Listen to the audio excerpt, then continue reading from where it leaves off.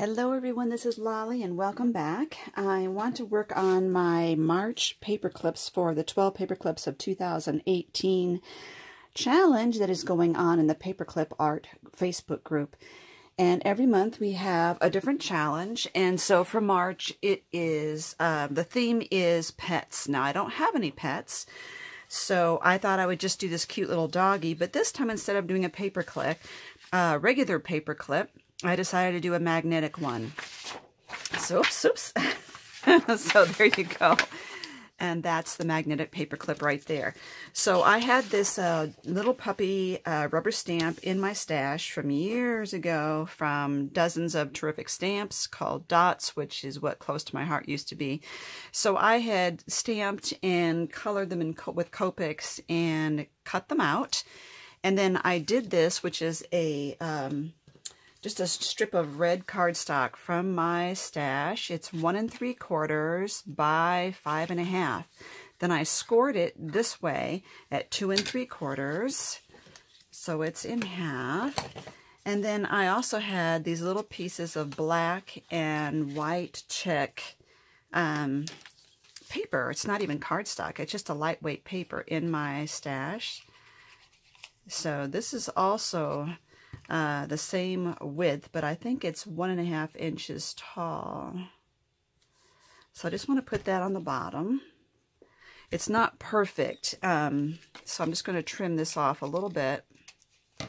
Now, to do this little chevron banner thing there, I flipped it over and I measured what would be halfway in here, and so that is 7/8.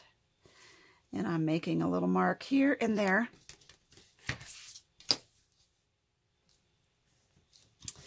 And now I'm going to draw up that, let's say, 3/8 of an inch. And that, with that mark, I'm going to draw to both corners here. There we go. And cut that out right there. There we go. Now you have a little fishtail there. Now the next thing that I did was I just looked through all my stash and I got out some rickrack. I have two thicknesses here. I have a really thick white one, and I'm going to use my Fabri-Tac adhesive to put that down there.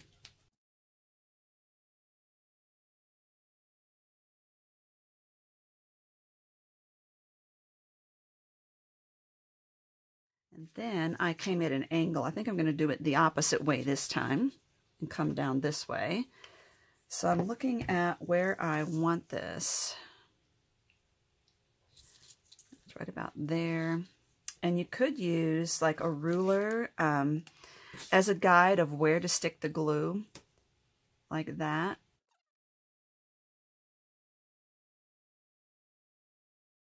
Fabri-Tac dries pretty quickly. So usually I can pick that up and go right to trimming my ends off.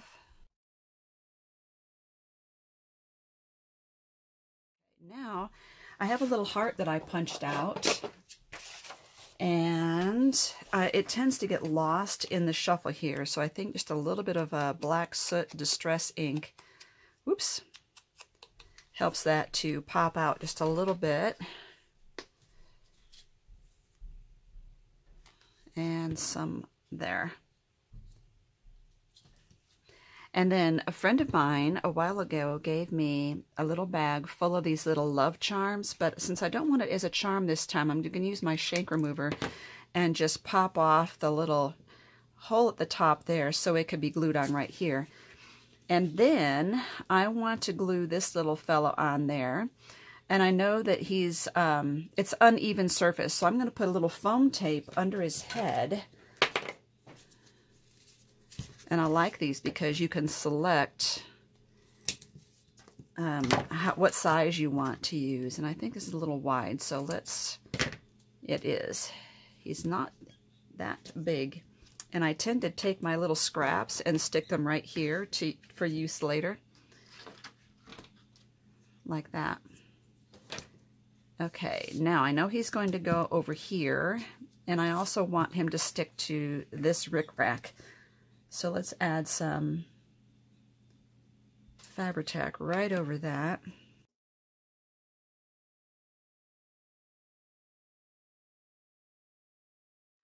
And then I have to glue this on.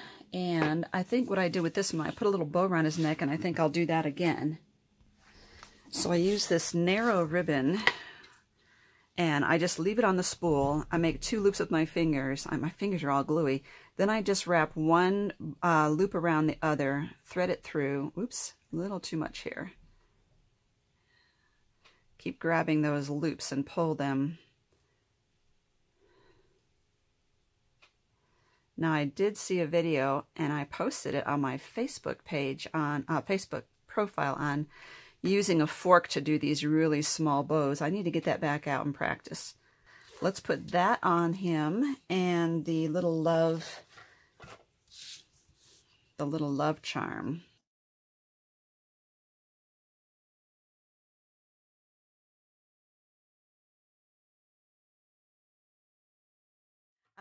I have these, I just have a whole bunch of magnets in my stash, and these were like older versions of what you'd put in the back of the business card, and this is about 1.5 by 3.5, and let's see, yeah, 3 by 1.5.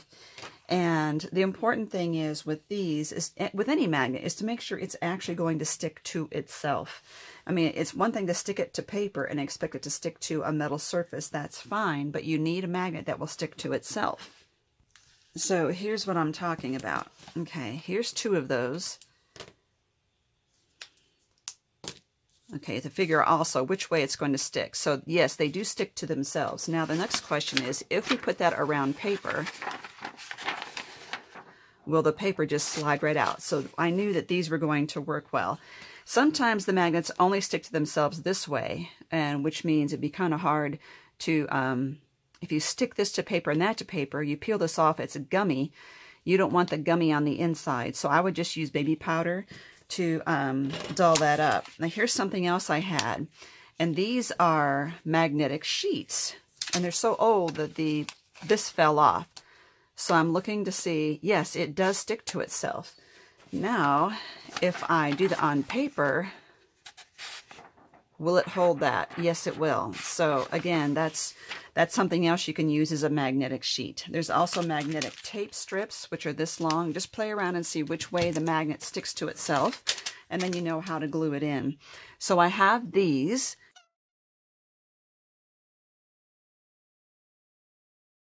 Okay, so now we have these. I want to stick them to themselves. You'll notice they don't perfectly line up. It just automatically slides to the right because it's just the way this magnet is. I'm going to leave it like that and not force it to line up perfectly in my paper clip, because if I do that, then when I put it in here, it's going to constantly want to twist that. I want it to go in there naturally. Making sure this is a little set up here. So all I have to do is peel the paper off of these. Now, they are sticky, but not very, and that's because mine are really old. So because of that, I'm going to need some little E6000 help to get this to really stick. And I'm making sure that as I do this, I'm not going over the edge, because I don't want this to stick my paper shut.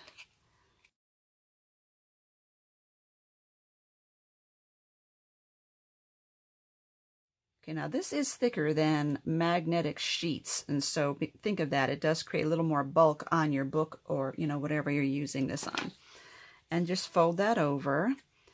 Now I'm going to do this. I'm going to hold it and stick my nails in there between the 2 of them and pull them apart and let them dry this way. Flip it over, make sure there's no glue sticking out. And that's how it's going to dry for the next 20 minutes before I start playing with it, but really overnight to be a nice, good seal, and so that it won't come apart when it's put on a book. So those are the 2. They are so fun, and come check out our paperclip challenge in the paperclip group, and I will put a link down below. And so the thing with that is it's too late to join in this first 6 months challenge. We do it January through July. No, I'm sorry. You can always join the challenge, but you can't join the swap. We will have a swap. Let me correct that. Wow. January through June is the first 6 months of the year. There is a challenge every month, and you can always participate in that. But if you want to be in the swap, you need to have joined by February. So the swap will be after the end of June. And then there will be a whole nother round from July through December. And again, you can do the challenge whenever you want. But in order to be in the swap, you need to start earlier in the cycle. Okay, glad I got that straightened out. So thank you for watching, and I hope that helps you to make magnetic paper clips.